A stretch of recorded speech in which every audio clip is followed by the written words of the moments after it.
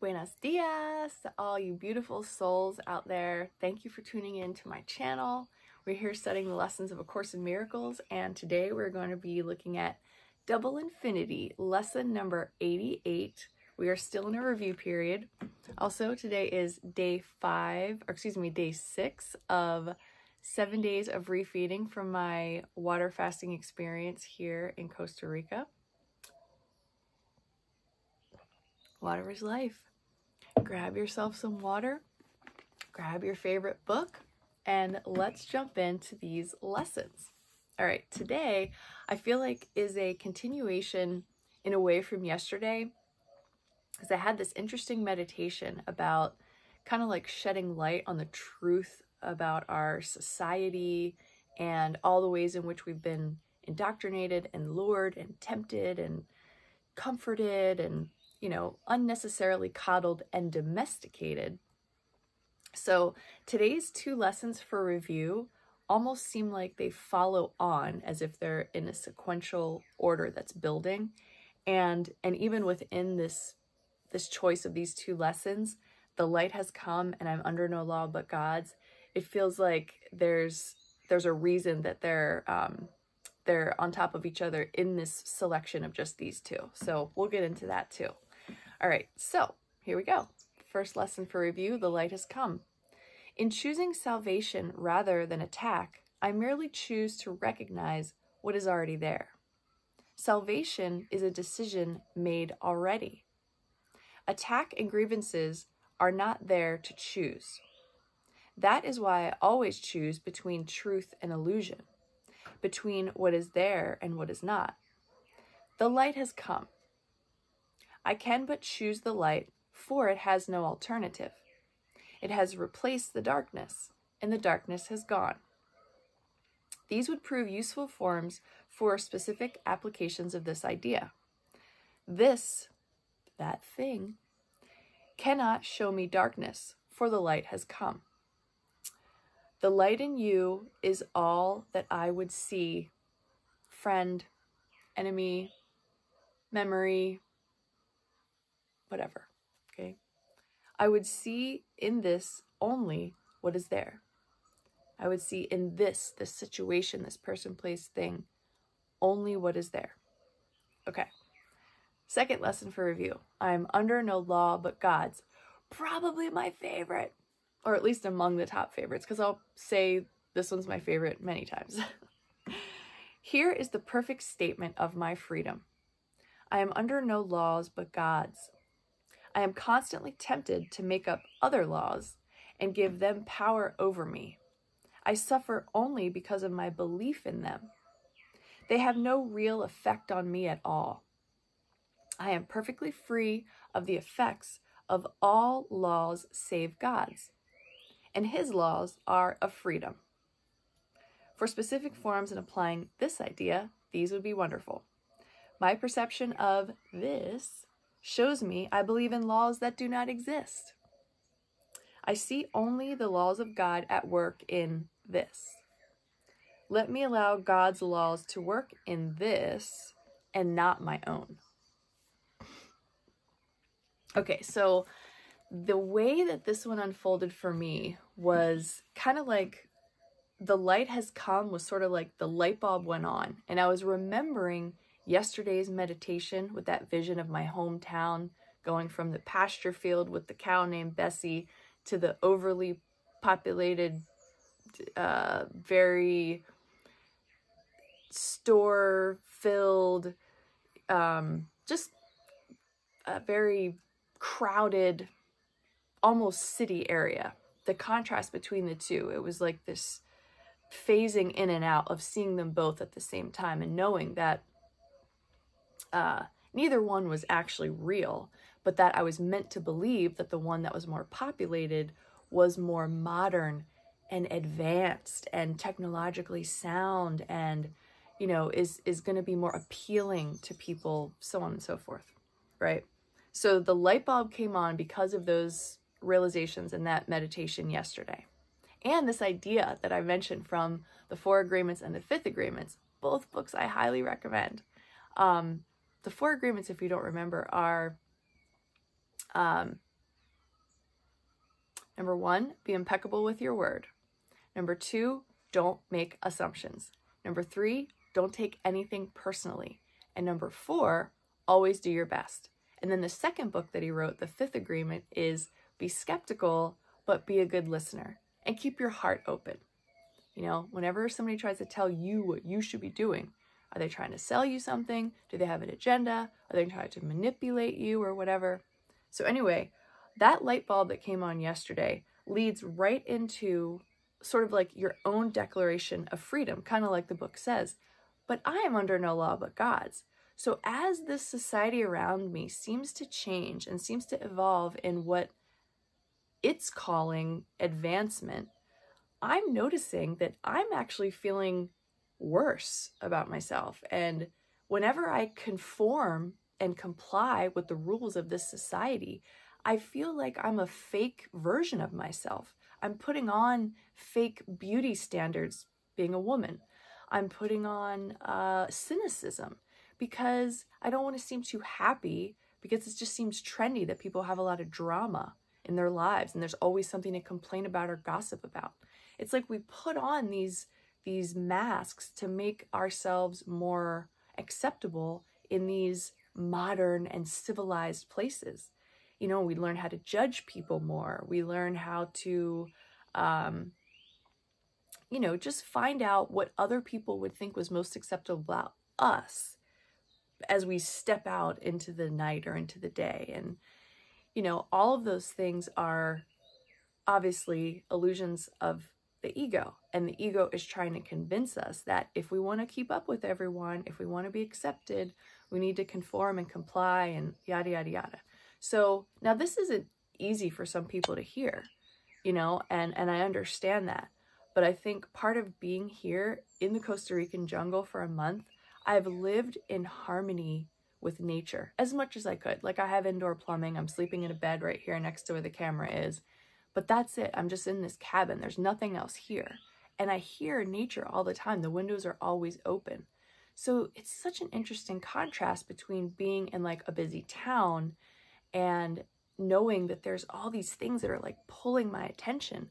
Whereas here, it's like I'm in the flow of it all. Nothing's expecting me to do anything or look a certain way or smell a certain way or anything. It's just like you're just part of the flow of nature, and it feels much more in line with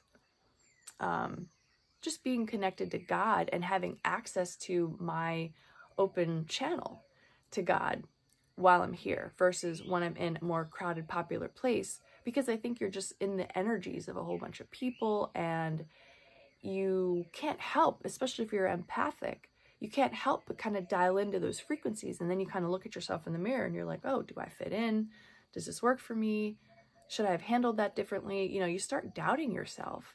And that's the worst thing, you know, having awareness first that you have a one true self, and then also having awareness that you've been trained basically in your society to doubt it and to mold it into something that is acceptable for other people, and that you're supposed to learn to love it. So no, I'm under no law but God's. The light has come, bling, the light bulb goes off.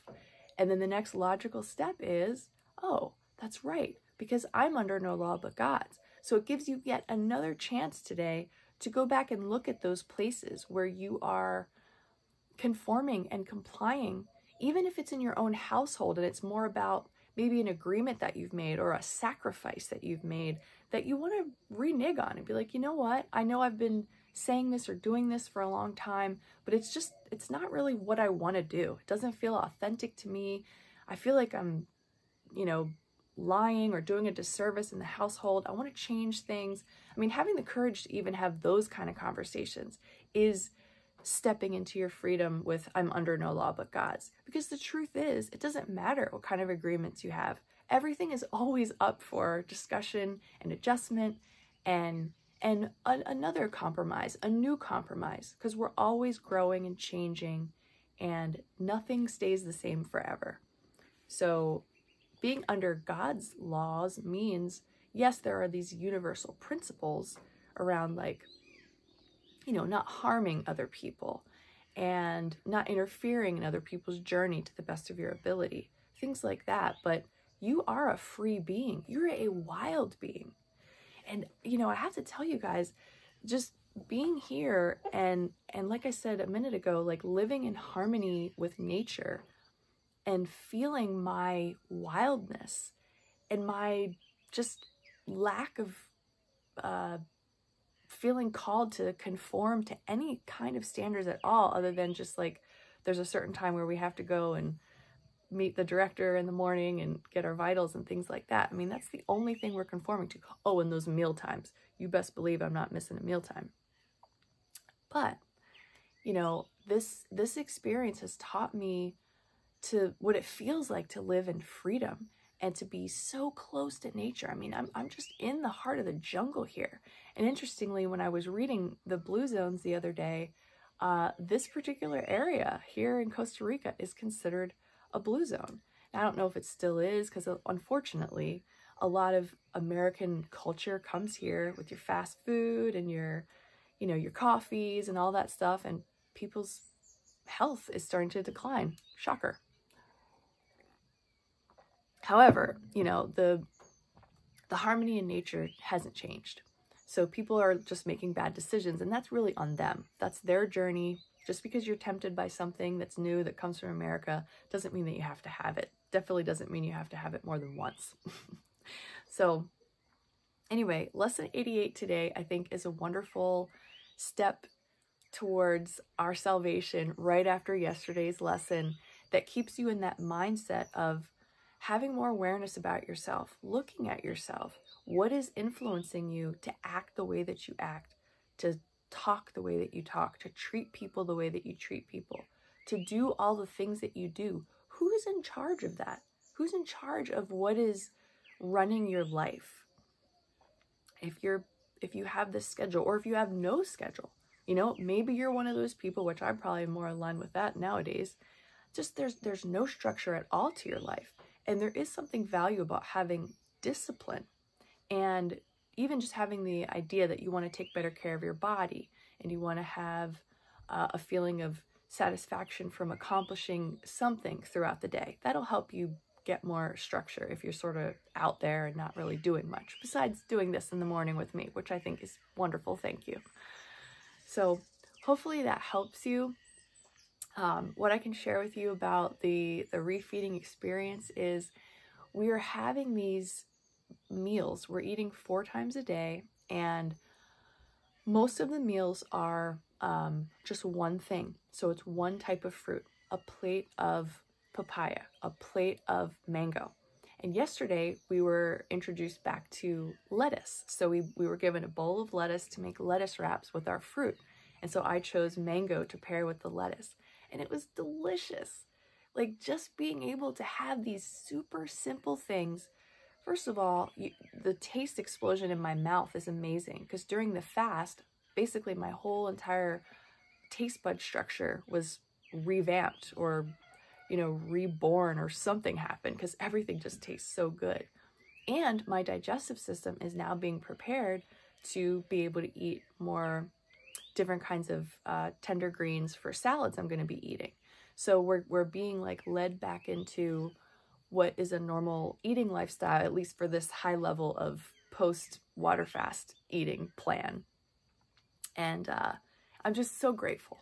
And I love being able to focus on one type of fruit at a time. And I think I know the digestive system really appreciates that too. It doesn't have to figure out all the different juices it has to secrete in order to digest the amalgamation of things that you're throwing in at any given time. So I think my body's really appreciating what I'm doing here with the refeed. I'm definitely still drinking lots of water. I think yesterday was 6.25 liters. And I'm going to keep that up because it helps. I'm still detoxifying. I still go through periods of feeling like a little nauseous, a little tired. And then also knowing that there's still a lot of old waste that's in my system that needs to be removed. And the only way that can happen is if I remain very hydrated and eat high water content fruits and leafy greens. So that's the plan for me. I'm going to keep doing it and telling you about it. So I hope you enjoy your lesson today and you're feeling great, you're feeling free, you're feeling wild and undomesticated. Undomesticated. That's something that I really have taken from this experience is just the contrast between the civilized, domesticated world and being out here. Totally amazing. So I love you all very much. Thank you for being here, and I will see you back again tomorrow.